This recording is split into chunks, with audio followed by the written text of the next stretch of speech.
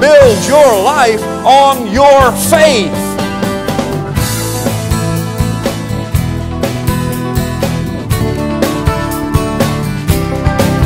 I want to go with the story of Palm Sunday today, and I'm going to take it from Matthew chapter 21. You're welcome to turn there. I'm not going to read the entire story. You probably know it quite well or a little bit familiar with it perhaps.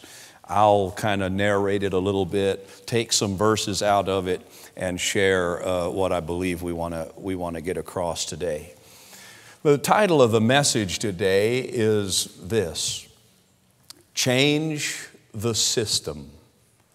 Change the system. Now, you may wonder what's he talking about, but by the end of this morning's service, you're going to appreciate what I mean by change the system.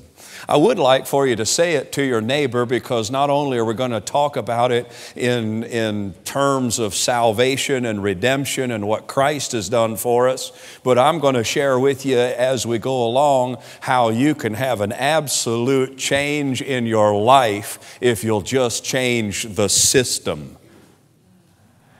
So look at your neighbor and tell them, change the system. See, people want change. They want things to happen in their life, but sometimes you got to change the system and you get the change you want. You'll understand here as we go along. Change the system. So in Matthew chapter 21, we have the story of Palm Sunday. It's Jesus going up to Jerusalem.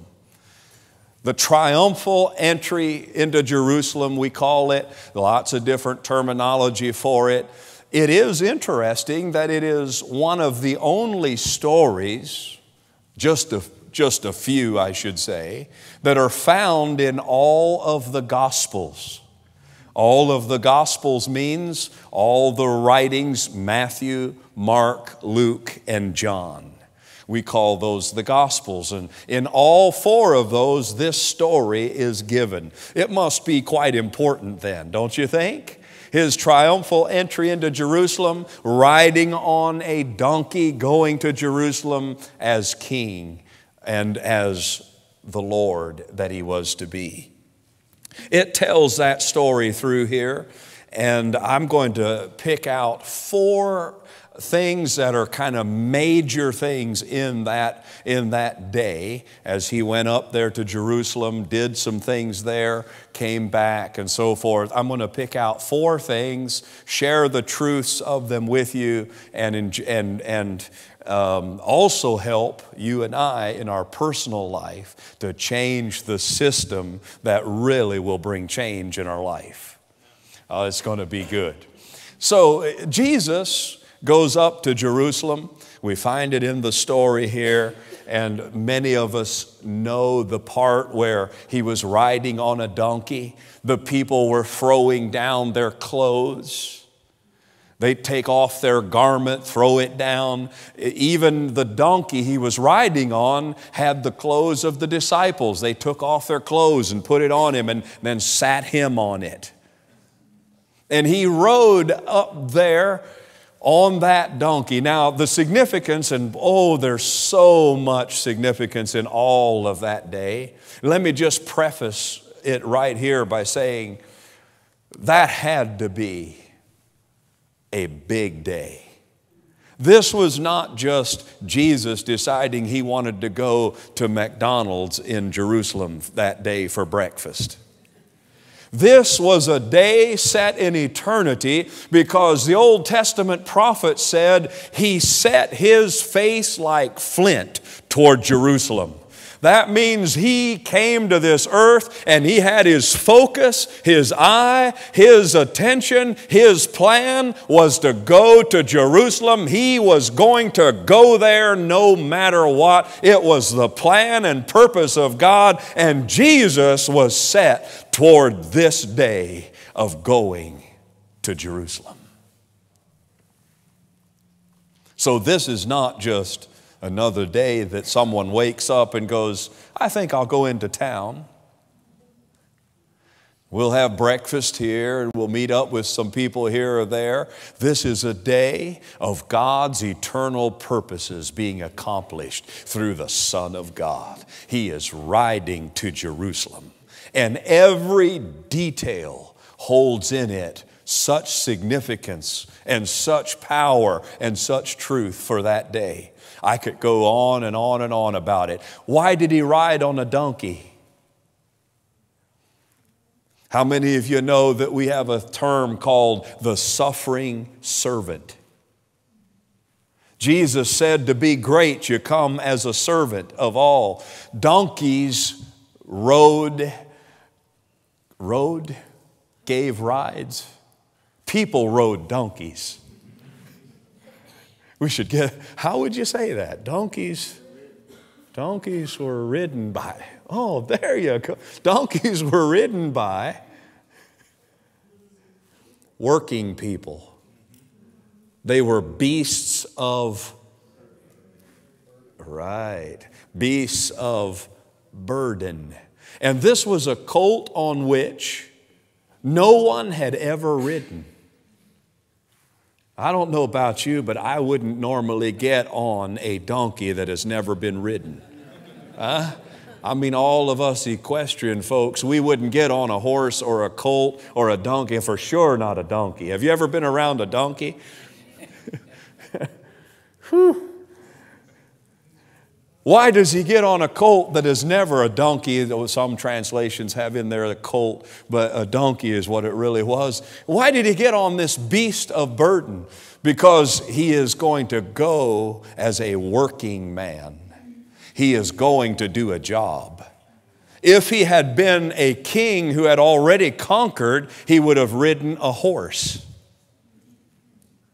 He would have ridden in victory up to Jerusalem, and he would have ridden there because a king who had already conquered always rode in on a horse, displaying his conquest, his greatness, and all of that. But Jesus, as a servant for us, is going to go to Jerusalem on a donkey that has never been ridden. And they tell me the best way to break a donkey for riding is to put a very heavy burden on him.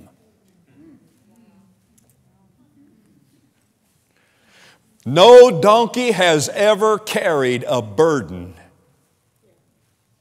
like this donkey that carried Jesus to Jerusalem. No donkey has ever been loaded with 500 pounds, 400 pounds, 100 pounds, whatever they may be able to carry. No donkey has ever been saddled down with any greater weight than the day of eternity's purpose, when Jesus rode one to Jerusalem. I believe even a donkey understood the weight of that day and rode him, took him. It just doesn't work right, does it? He rode the donkey to Jerusalem. Oh, hallelujah. Why? Because he is going not as a king who has conquered, but he's going to Jerusalem to do a work. And he would eventually rise, of course, as the conquering, victorious king. But they saw him coming, and they put their garments down, palm branches down. Hosanna! Hosanna, blessed is he who comes in the name of the Lord. They're singing the psalm, Psalm 118, which is the psalm they would sing when kings would come into Jerusalem. And so they're singing Psalm 118, and it talks about the mercy of the Lord endures forever.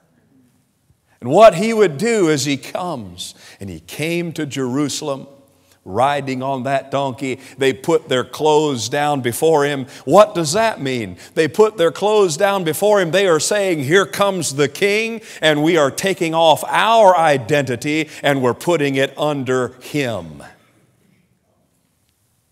It's all has meaning in it. People's clothes had their identity attached to it. Like the blind man, he wore a certain garment. And when Jesus came to heal him, he threw that garment off and went to Jesus.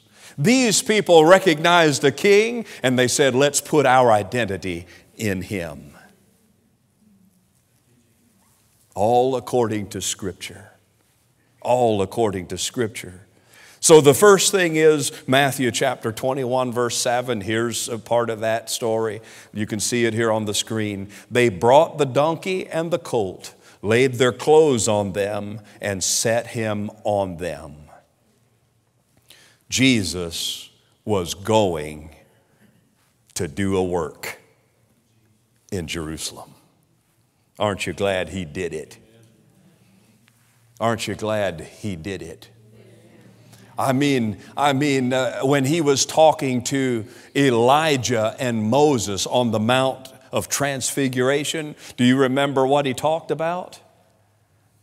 I'll tell you since you don't remember. He talked with Moses and Elijah about the death which he would die.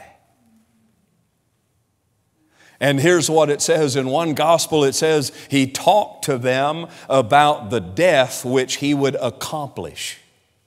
I like that word. He's going to Jerusalem and he's beginning the work of accomplishing a death. That means he wasn't going to die just a normal death. This death he was going to die was going to accomplish something. And he's talking to Elijah and to Moses, and he's saying, this death I'm going to die. I've set my face like flint toward Jerusalem, and I'm going to die a death that is going to accomplish the salvation of the world, that whoever believes in me should not perish, but have everlasting life. Yeah, he's going to Jerusalem to accomplish something. No man has ever driven a car, ridden on a beast, ridden on an animal. No person has ever been transported somewhere with a greater mission than on Palm Sunday. Because now it begins the week of Passion.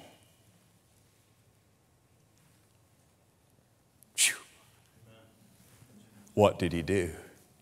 He went up there to change a system. And he began his work. These scriptures that we're looking at, and this story is often used to preach individual messages from. For example, in this story is the fig tree that was cursed. Remember that? And lots of times we hear sermons that you can speak to your mountain and it'll be removed. You know, the power of your words are taken from there. I have a problem with believing that on this trip, Jesus took this trip to show the disciples how powerful their words were. I just don't think that he set his face toward Jerusalem so that he could ride on a donkey and then tell them, the reason I came up here to do this is to make sure you know that your words are powerful. Now that may be a side lesson, and it usually is. There are lots of lessons off to the side of what's really happening. I believe you can take it from there. You can use it as a part of the importance of our words. But friend, I believe the cursing of the fig tree was way more important than just a lesson on our words. I believe the cursing of the fig tree was a prophetic work of the Lord Jesus. He is beginning his work in changing a system. And now he is up there and he comes out of Jerusalem according to the accounts of the Gospels. He goes to Jerusalem.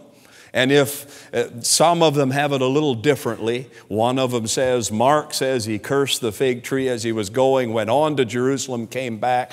Matthew says he went to Jerusalem, came out to Bethany.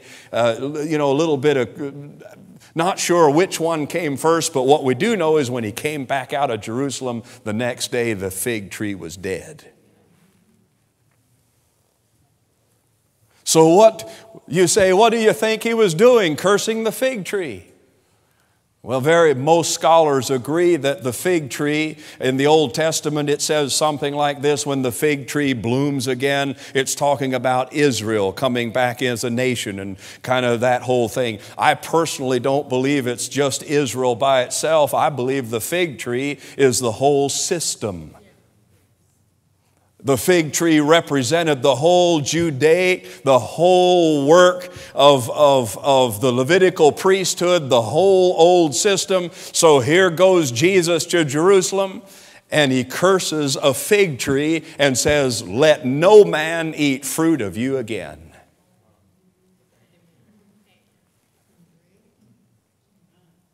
Let no man eat. Now, how do I come to a conclusion like this? For those of you who would like to know, and the rest of you who might be interested, Jesus did not make a habit out of cursing things. Huh? I mean, this is not a pattern for him. He doesn't go around and find things that are faulty and curse them. What he does is finds things that have got problems and brings life to them. When they didn't have enough wine, he made wine out of water for a wedding. Didn't he? When there weren't enough loaves and fishes for the whole multitude, he didn't curse the little lunch that wasn't enough. He multiplied the lunch and fed the people. I mean, Jesus' pattern was to bless things and bring life and multiplication and cause things to live. So this was completely out of character for him, and besides that, he was never moved by hunger before. They said, well, he was hungry and looked for figs on the fig tree, and then he cursed it. Nowhere else was he ever moved by hunger, not in the temptation with the enemy, not at the well of Samaria. When the Samaritan woman was talked to, the disciples said, "Jesus, you're tired and hungry. Eat this little Burger King lunch we picked up over in Samaria. We brought you some lunch." And he says, "No, I don't need to eat. I'm doing the work of my Father. That's food enough for me." He wasn't moved by hunger. Jesus didn't get hungry and then get angry because there wasn't a meal. Are we doing okay? It had to have been greater. The axe was being laid to the root of the tree, and Jesus was changing a system. And he's saying that old system, nobody will eat fruit from you ever again. What does that mean for us today? That means the law and the things that you can bring to gain acceptance with God, nobody can gain righteousness through that ever again. And they never could anyway. But he's changing a system. And then he says, if anyone says to this mountain, "Be removed and be cast into the sea," and doesn't doubt in their heart. Now, how many of you have ever wanted to move a mountain? No, not me. I didn't. I mean, I know what you mean when you say I do. I know exactly. And we could have all said 100%, I want to move a mountain. But I don't know about you. I've never looked at a mountain and went, I'd like to move that thing. Figuratively speaking, we say mountains in our life and that, but that's not what he was saying. Look at your scripture. It says this mountain. He's looking at a mountain. He's looking at the mount. He's looking at Jerusalem, which is up on a hill. And he is saying this mountain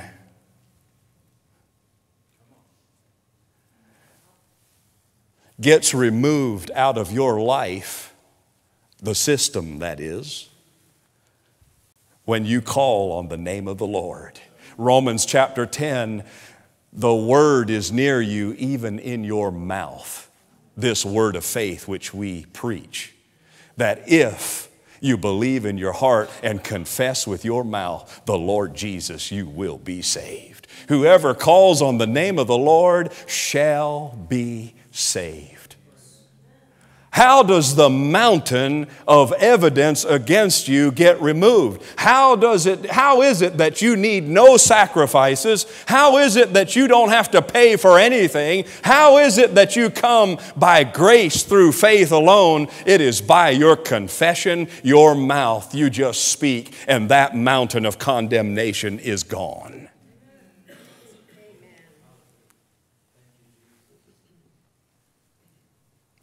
There's no way that Jesus went up to Jerusalem on that big day just to teach his disciples a lesson on speaking. He's telling us there's a new system. You don't need to bring a lamb. You don't need to come to this mountain. You don't need to come and bring a sacrifice. What you need to do is speak.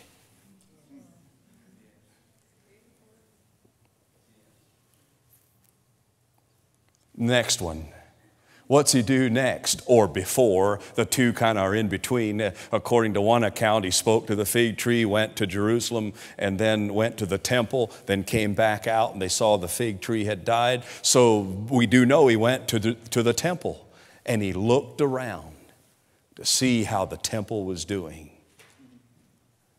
And then he goes in there, and what does he do? This is the famous part. In case you haven't seen it, I'll read it to you here or show it to you on the screen.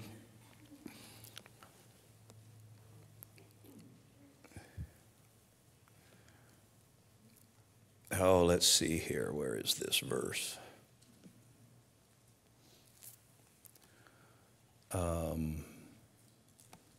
Verse 12, 21 verse 12, Matthew 21:12. Then Jesus went into the temple of God and drove out all those who bought and sold in the temple and overturned the tables of the money changers and the seats of those who sold doves. Verse 13. And he said to them, it is written, my house shall be called a house of prayer, but you have made it a den of thieves.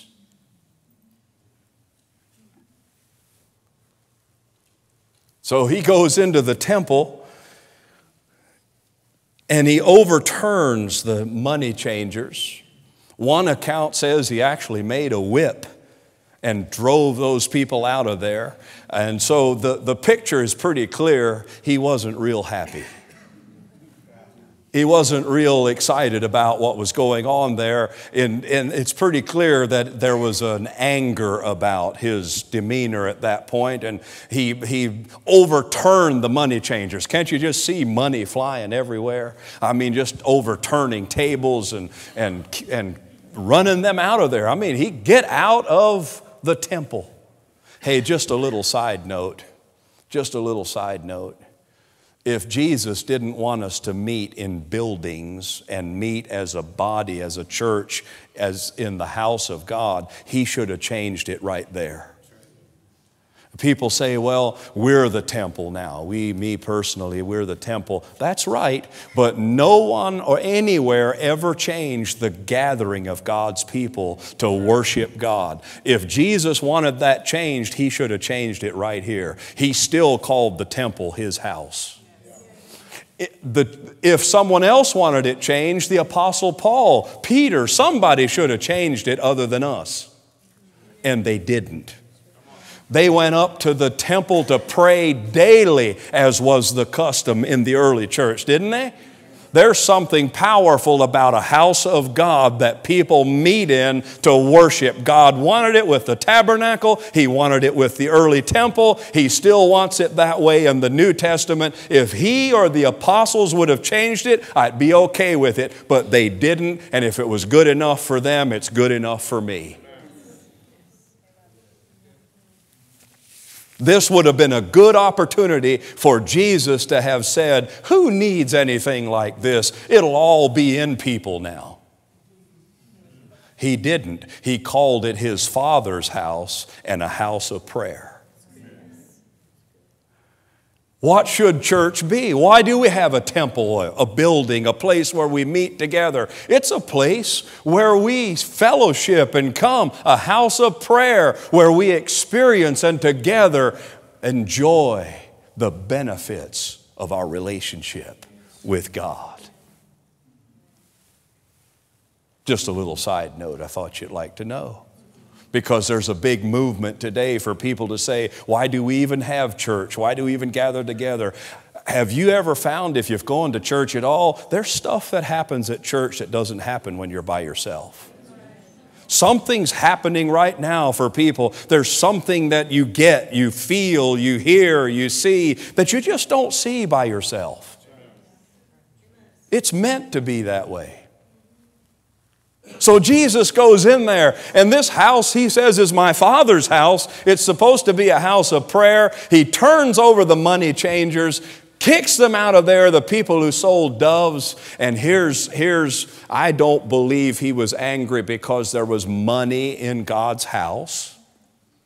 I don't think he was angry because they were selling messages, CDs that need to be paid for, MP3s or those kind of things. I don't think it was an anger that there was money in God's house. Here's what he was doing. He was changing a system. Because actually, they were doing what the law told them to do.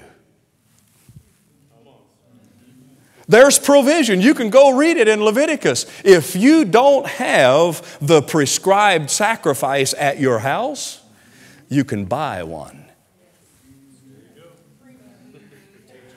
That's right. It's right there in the law itself. If you don't have a spotless lamb to offer at the temple, when you go up to worship, you can buy one because your money can buy. They're selling doves not for wedding parties and stuff. They're selling doves for sacrifices. This is part of the prescription of sacrifice. So we don't have one, the family doesn't have it, we'll go on to the temple and we'll buy one when we get there. Jesus isn't angry because there's money in God's house. He is changing a system. He's saying this is over. You can't buy anything for your salvation anymore. There's no sacrifice you can bring that you've paid for. You can't bring enough good works. You can't bring enough of anything that you have earned for anything in this house. The system is changed. And he kicks it all over. And what happens next? If you're in that chapter, you'll see it. The next thing that happens is it says they bring the lame and the blind, and he heals them. Once you get rid of the system of trying to earn something, you can expect miracles. He'll do things for you by grace that nothing else will accomplish. You can't pay for your miracle. You can't do enough for your eternal salvation. All you can do is get rid of everything that has anything to do with what you can earn and let Him come with His grace and His power and who He is, and He will heal you. The reason miracles have subsided in the body of Christ today is because we've made a system out of them. And once we get back to the grace and the fullness of Jesus Christ, you'll see a river of God's miraculous work unlike anything you've ever seen. We've made a system out of faith. We've made a system out of this. We've made a system out of that. And we wonder, why don't we see more things? Kick them over. Get rid of the stuff we can earn and receive what the King has come to bring. Change of system. You can change your system. Let's get real practical here. You can change your system at your house just by changing your words. Speak to the mountain. How powerful is it just changing what you say? You know, most marriages, family relations, tension in houses, in homes, could be changed today if people just change the system of their words. What are you waiting for? You're just going to keep talking like you used to and hope to have a different life? Just change the system. You can change everything just by your confession. just by confessing Jesus as the Savior and as the one who did everything for us, the whole system changes for you, and not one thing under the law will ever be held against you. There'll never be a checklist for your life if you will put your faith in Jesus Christ. There'll never be a clipboard pulled out with a checklist that says, well, are you good enough to get your healing? Are you good enough to go to heaven? Did you do enough of this? Did you do enough? There'll never be that, because that was all nailed to the cross. And all it takes from us is trusting Him and saying, and that mountain moves, and we have faith in God. But for our practical life, I mean, you could just change your whole system. Just change how you speak about your job. You can still have the same job tomorrow, and tomorrow will look completely different when you get there if you just change your words about it today. Somebody says, man, I wish I had a new job if we just had, I'd be happy if I just had, I'd be happy. I'm telling you, you could change the whole system just by changing your words today. You could change your whole life if you just stopped holding people accountable to your checklist. If you'd quit making people pay for your acceptance, your whole life could change. We'd have a whole change of system. If somebody would just release their spouse from the whole system of checks and expectations they've held against them for the last 15, 21, 50 years, the whole system would change. You could change your house today. Kick those money changers over. Kick those tables over and quit making people pay for what they bring. Amen. Well, I'll love them if they ever do this right. God will accept me if I don't know if I can ever come to God because I know how much I've failed.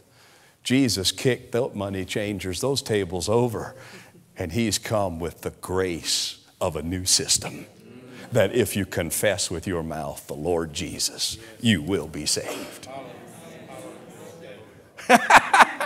Woo, glory, hallelujah. Change the system. People want things to change. Change the system. Start talking differently. You'd have a whole change. Release people from buying their way into your life. It's what Jesus went to Jerusalem to do. Change the system and make sure that they knew they could have access to the Father without something they paid for, because He came to do a work. And He called it a house of prayer, which means you have direct access and fellowship to Him. Remember, God was kind of hidden in the Holy of Holies. Now Jesus comes along and shakes that whole system and says, this is a house of prayer. Prayer is fellowship with God. Every person who comes there now has access. Don't need to buy, don't need to bring something. Just put your faith and trust in the King, the Lamb, the one who has come to do a work. And this house is a house of prayer. Woo, glory. We're kicking over some tables today. Kicking over some tables. Come on, you sour-faced Christians. That's the ones who want to be Christians, but it's no joy to you because you thought it was some code you had to follow. and you're still trying to live up to some code that you think it is, friend, there is no code. There only is salvation through Jesus Christ. The work is finished. You can't go up to a table and buy enough of anything. Kick the table over and come into the presence of God and live a joyful Christian life, because He's not holding anything against you. Quit holding it against yourself and others. Yes. Glory. The last thing I got to tell you before we go is He healed them. I already said it, but it says He healed. They brought the lame, they brought the blind, and He healed them. Friend, the blessing of God is not under an old system. It's under the blessing of Jesus Christ. Oh, I just want to tell you so much and quote so many scriptures. In the book of Hebrews, it says that the old is obsolete. That means it's not in use anymore. You don't pull out old obsolete computers and try to get something out of them. I have some old computers in my barn from the 1990s. I wanted to do some work this morning. I created a video this morning, last night, late last night, I was creating a video, and I didn't go out to my barn and go, hey, let me get one of these old obsolete computers and see if I can create a video. There's not even enough memory in those crazy things to even process probably one picture I used on this new computer. It just can't do it. I mean, light the things up and they just can't handle it. I mean, we have more memory on our phones now than those computers had. That's right. You can do more. You could edit more stuff on your phone than that old computer I've got laying in the barn.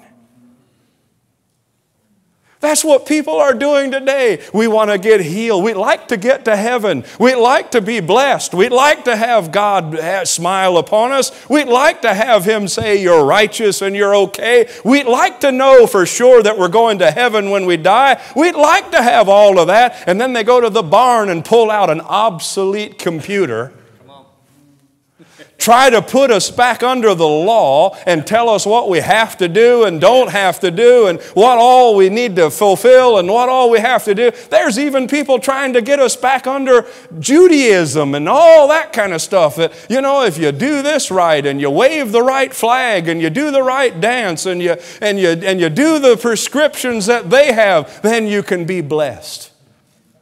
Like one person said to me at the door here at church, so sincerely one time said, you know why Shining Light isn't blessed? That's right. Oh, you'd be surprised what you hear at the door.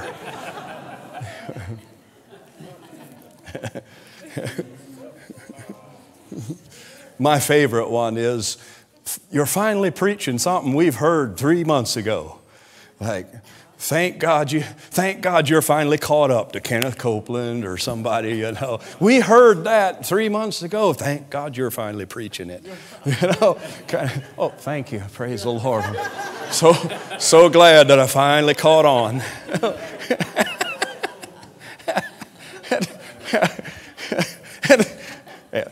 Sorry, shouldn't get into that. You'd have to be a pastor to understand. So you'd be surprised what you hear. You know, so somebody said, the reason Shining, I mean, they're just sincere, man. I'm like, oh, tell me. Well, the reason we're not being blessed at Shining Light is because we don't keep the feasts of Israel. I said, oh, really? Feasts of Israel? Of course, 1,000 scriptures just rush through you, you know. 1,000 is an exaggeration, but a lot of scriptures rush through you, you know. And I said, and I couldn't help myself. I have this side of me that hopefully you never encounter. But no, I just have this side of me, you know. I'm that person that sometimes when people come up behind you and they toot their horn at you because you're going too slow, I'm the person that slows down. don't tell anybody. And I don't look. I just slide down in my seat a little bit farther. And try not to use my brakes. I shifted into a lower gear. Okay, that's too much. So you didn't need to know any of that.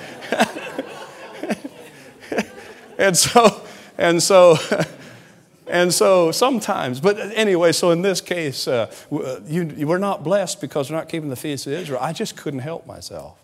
I said, we do keep the feast of Israel. We keep them perfectly. We do? I've never seen us do the Feast of Pentecost. And we do? How come I've never seen it? I said, oh, we keep every one of them to perfection. I mean, you'd be amazed how we keep the feasts here at Shining Light. About the time their eyes are that big, I said, yeah, we keep them all in Jesus Christ.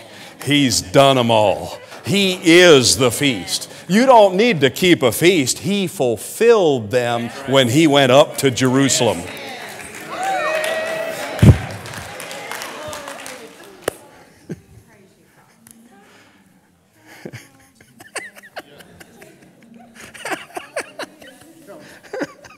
You want me to tell you some more stories?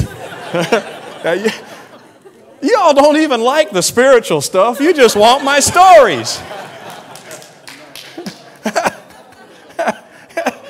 I see how you are. Forget the spiritual stuff. Tell us more about the driving and stuff. Huh? Oh, you wouldn't want me to tell you what I do to solicitors on the phone. Have you ever heard of such a thing as tongues? That's fun stuff. That's fun stuff. Huh? And you always know it's a solicitor. You always know it's a solicitor because there's a pause. Right? There's always a pause. I mean, and you might hear a click because the machine is switching something. So there's this pause and you're like, oh. Yeah, right. And so when I'm having those kind of days and I need a little humor, it's right. And then the next clue is they don't know your name.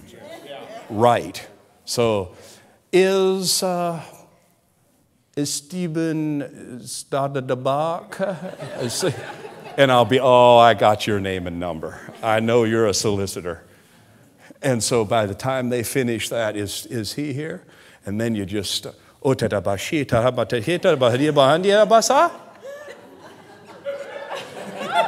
Stephen there?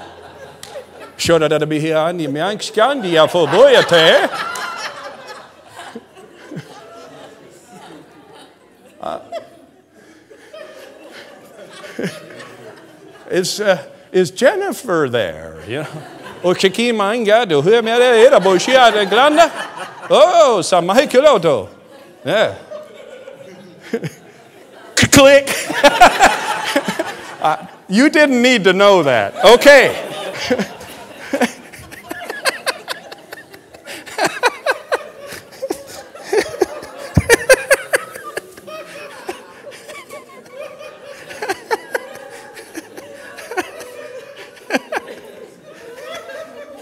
You want more of them? I'm not telling you anymore. The system has changed. You can change the system at your house, change the words, quit holding a list up against people and release them from the money changers. Change the system around you. Love people with God's unconditional love and receive it from Him. He has changed the system. Huh?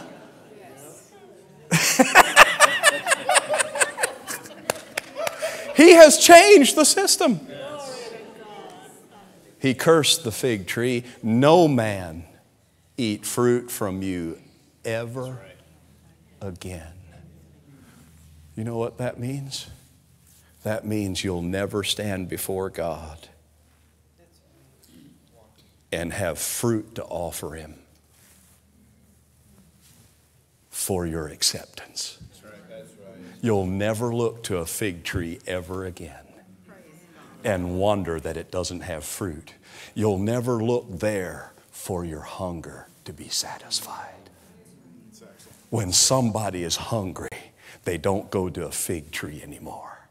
The system of works, the system of sacrifices, the system of paying for something, the system of bringing something perfect from us. You'll never look there again to satisfy the hunger, because it can't satisfy. You will come and drink of the water of life freely. Whew. The Spirit and the bride say, come and drink of the water of life freely. It's unbelievable and yet believable.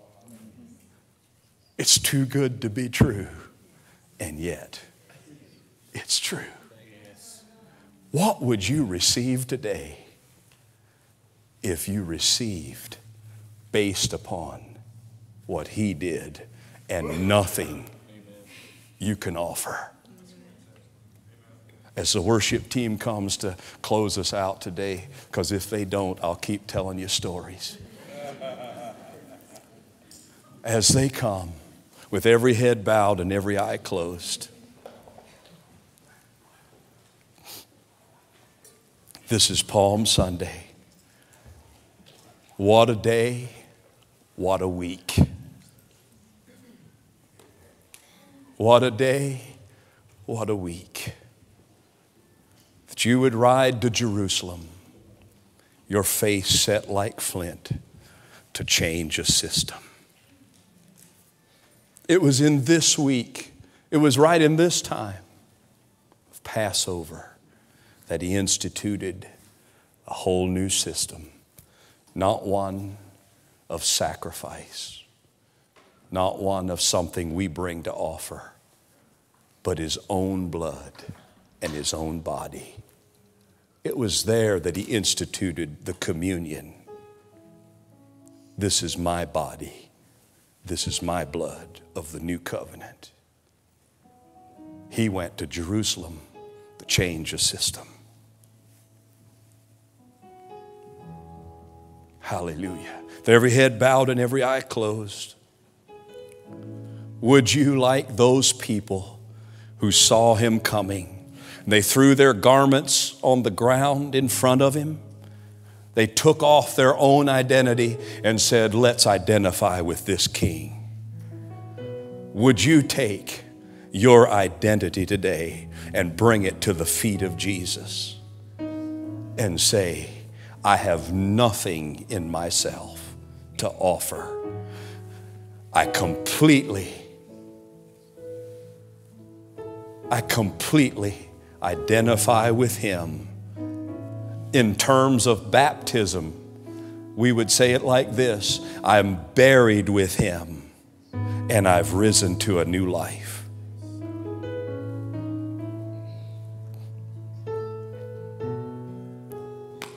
These are the kind of things you're going to kick over.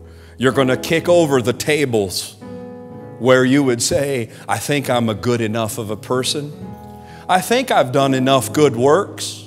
Well, my parents were, my grandparents. I hope I'm okay. Those kind of tables, we're kicking them over today, and we're putting all our faith and trust in Jesus Christ for our life and eternity. So here are the three invitations. Number one, will you put all your faith and trust in Jesus Christ today for your life and eternity?